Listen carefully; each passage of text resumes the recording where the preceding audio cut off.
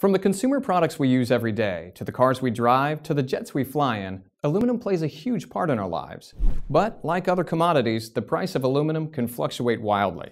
And that means risk and uncertainty for the producers of aluminum products and the consumers.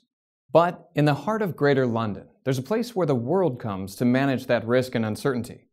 I'm Andy Cooper, and this is the Aluminum Channel.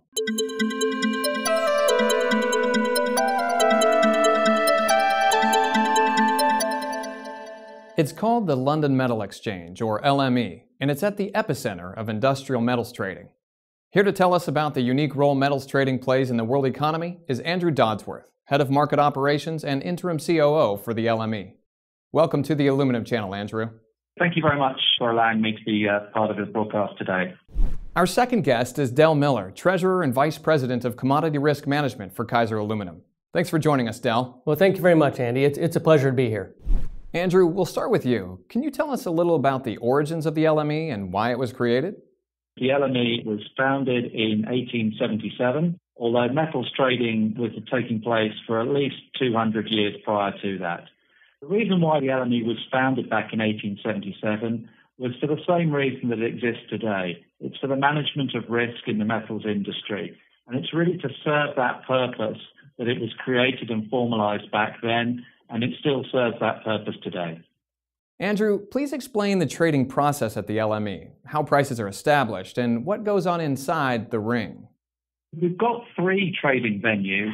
One is the phone, the other is an electronic trading system, but the one that is the most vibrant and really gives a true sense of risk management today, very much as it was when the LME was created, was the ring. And it's called the ring because that's where people stood around in a circle making prices to each other back in 1877. And that's what happens today. So tell us, why has trading in the ring survived in its current form for so long?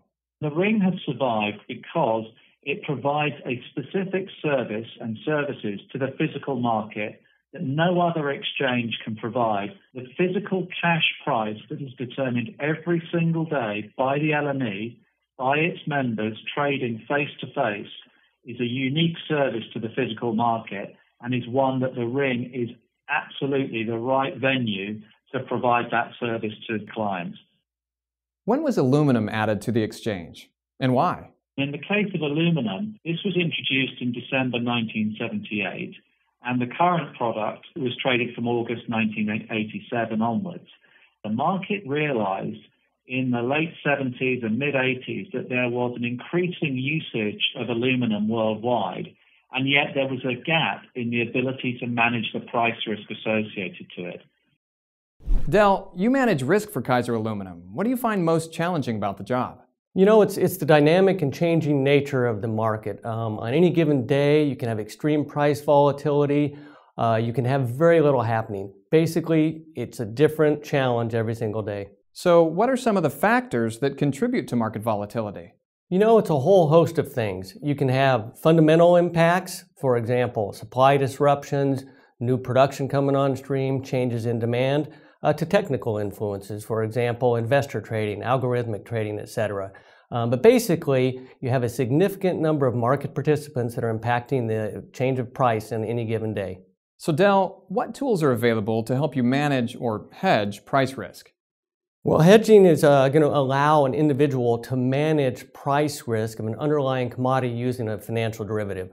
For example, a buyer of a financial derivative might use a forward or a futures position in order to manage a specific price risk.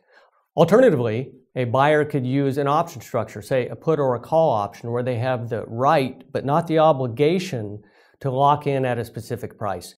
So is there a price premium associated with using these option tools? Yes, there is, in fact. Any time that you're seeking flexibility, you're essentially going to have to pay a premium for that flexibility. Del, please tell us about the price curve. Yeah, the pricing curve for a non-perishable commodity such as aluminum is typically upward sloping. And by this, I mean that forward prices are higher than nearby prices. And this is going to be because of the cost to carry. You got financing, storage, etc.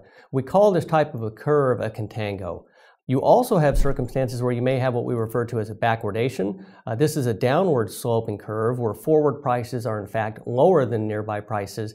And this is going to be fundamentally present when you have situations where demand exceeds supply in the near term. Del, can you explain the concept of take or pay?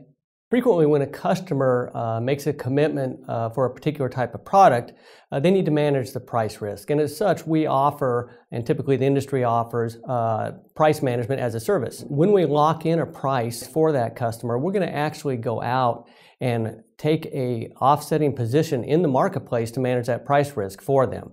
In the end, we expect that customer to ultimately take the product, but to the extent that they do not take the product, then they will have to pay for the financial implications of that derivative structure that we've put in place to manage the price exposure for the customer. And finally, one last question for both of you. In your estimation, is commodities trading an art or a science? Well, I'd have to say it's a bit of both. I mean, clearly you're going to find participants who will argue that it's a science because they'll be looking at market fundamentals, they're looking at charts, and they'll be able to determine where markets move based on statistics and raw information. I would like to also think that despite the advances of technology, this is still very much a marketplace that involves human beings. And where you have human beings, you have emotion. And when you have emotion, then that becomes an art. You know what, here I think I agree with Andrew. It's a little bit of both. There's certainly an emotional element to trading, but when you look at it from our perspective, we're going to be laying off a very specific risk that we have taken on, and we're going to be laying it off in a very specific manner. Gentlemen, thanks for being here and helping us to understand the complex nature of metals commodity trading. Thank you very much indeed for having me on. I very much enjoyed it. Thanks for having me, Andy. Enjoyed being here. For the Aluminum Channel, I'm Andy Cooper. Thanks for watching.